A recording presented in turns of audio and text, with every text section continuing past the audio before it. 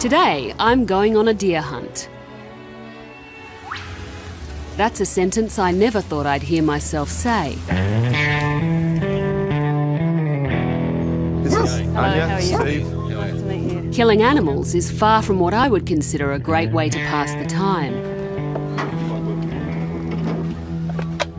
But as a regular meat eater, I have to admit I'm still a hunter of sorts.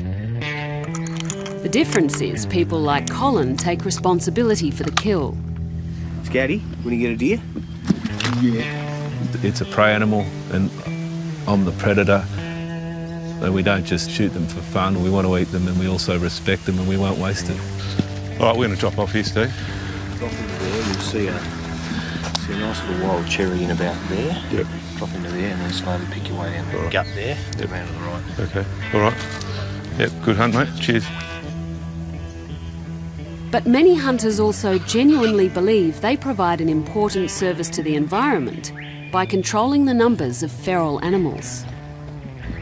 Evidence is there in terms of the numbers of animals that are being killed, the low cost to the taxpayer of those animals being killed. Conservation hunters are in there every day, every week, every month, every year, year after year.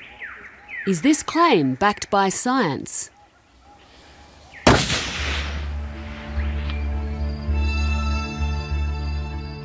Feral animals like foxes, cats and rats have been responsible for most of Australia's native mammal extinctions. Reducing their numbers is one of our greatest conservation challenges. We've lost about 27 mammal species, which is by far the worst record in the last few hundred years anywhere in the world. And we have a whole range of other species that are threatened with extinction as well. More recently, hard-hoofed animals started their assault on wildlife habitats. The most elusive and underestimated of these are deer. Their numbers have exploded in recent decades, and now they're getting a lot of bad press. It's an animal that can browse up to 6 foot high and it can also graze and it's taking everything.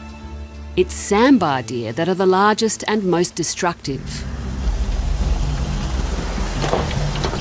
The day before the hunt, Roger BILNEY took me through East Gippsland Forest to point out why he believes they're one of our worst emerging feral pests. He published one of the first papers on their impacts in 2005. This is hazel pomaderus. That foliage up there should be all the way through, but it's been heavily browsed. Even break down the main stems to get access to it. So all this would have been a thicket? It's an absolute thicket. See all these stalks? You shouldn't see the stalks, that should be all leaf. Deer are selective, but not just for species that taste good. These yellowwood trees have been antler rubbed to near death, apparently due to their lovely citrusy smell. 70-odd% of these are in some state of mortality. They will soon die. So does that mean you could actually lose this species from the rainforest? Yes. There's only one threatening process on this planet, that is the sambar deer.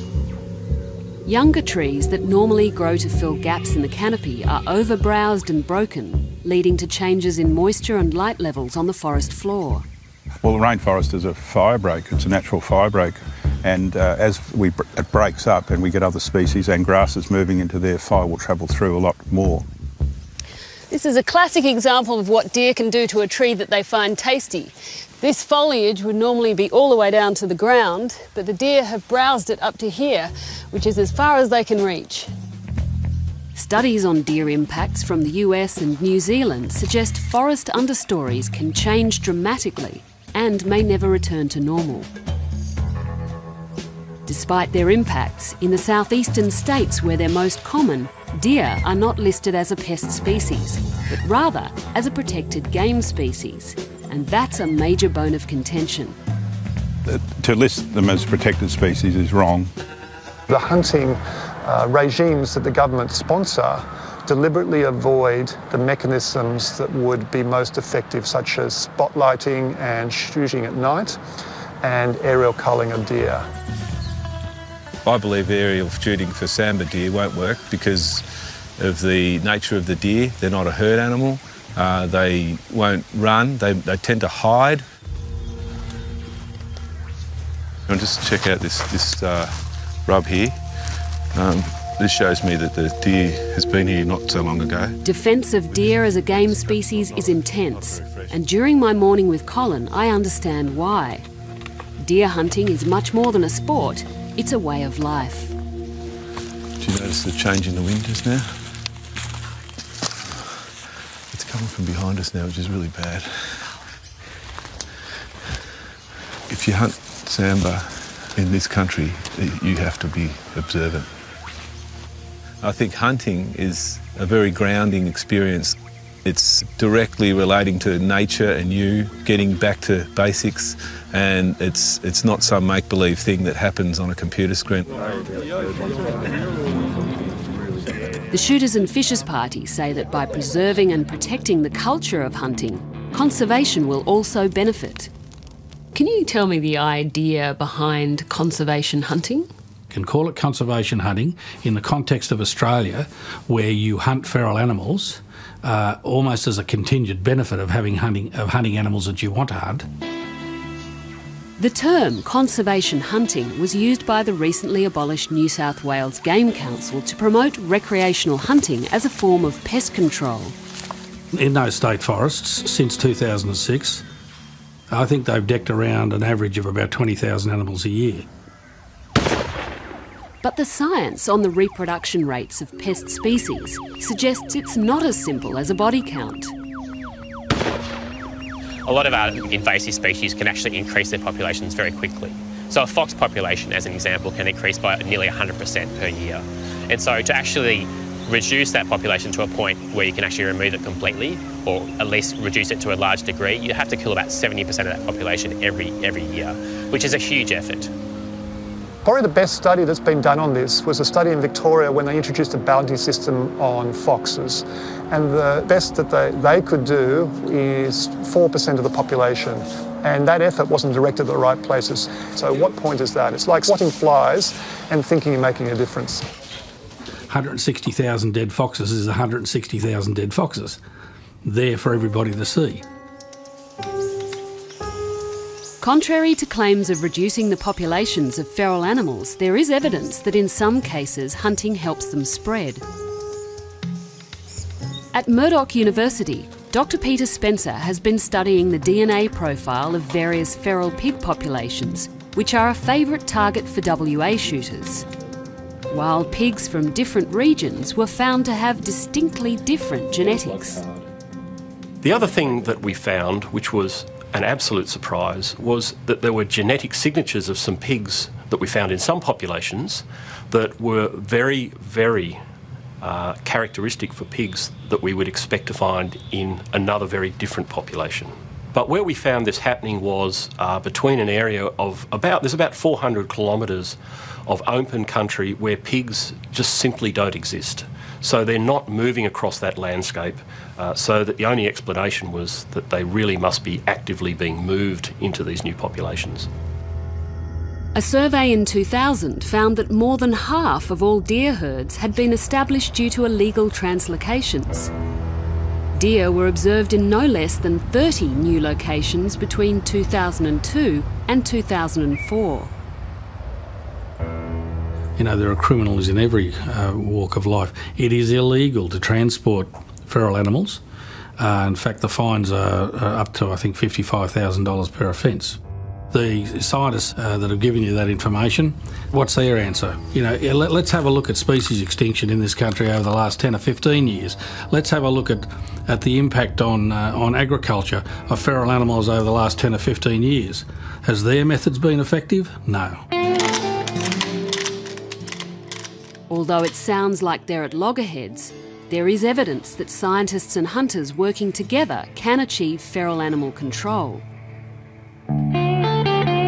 I think we're not opposed to hunting per se. We're all about effective feral animal control. Volunteer shooting by skilled hunters in a targeted way through a coordinated program can be an effective component of a feral animal control program. Goat culls in Victoria are just one example where a united effort has brought down a pest species dramatically and reduced impacts on the environment. If there's deer that are a problem in an area, we would certainly be available to deal with that. We've got people who are trained and accredited that can hunt the deer safely and ethically and remove the deer from the area, or certainly reduce the numbers. Yeah, I think most scientists and ecologists would agree that if there was a strategic plan to actually go and shoot a population and bring its numbers down, then certainly professional hunters could be quite beneficial in that sense. But I think letting recreational shooters go into areas and using that as a form of pest control is going to be largely ineffective. Without a careful strategy, the well-intentioned random shooting of feral animals can actually have harmful consequences. As an example, if you kill foxes, cats will increase because foxes actually are a very effective control method for cats. And so when you're managing species, you have to actually think of all the species in that system, and you actually have to manage them at the same time. And it's very difficult to do that as a hunter. It's very difficult to go in there and say, let's shoot pigs, foxes, cats, all these species at the same time. Controversially, Dr. Ritchie argues that in some areas the best solution may be leaving animals like dingoes in the landscape. If you actually have native predators in the landscape, they're actually essentially doing that service for you. They're doing it 24 hours a day, they're doing it 7 days a week, and they're doing it for free. But where does that leave farmers who lose livestock to predators? One of the suggested solutions is guardian animals, which have been successfully used to protect both native populations and livestock. Essentially, they protect the flock, again, 24 hours a day, 7 days a week, so the farmer can basically sleep at night knowing that their flock is protected.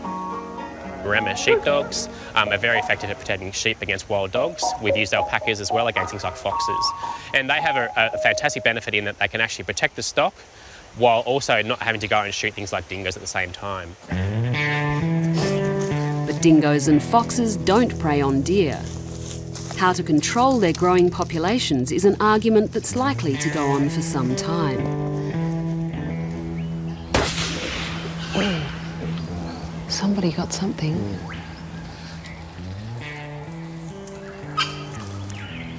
She was dead as soon as I pulled the trigger. She just rolled straight down the A deer like this will last about 2 to 3 months of good eating. Our family will enjoy that. Man and hound. Well done. Among these men, there's no talk of any conservation service performed today. It's just hunting for its own sake.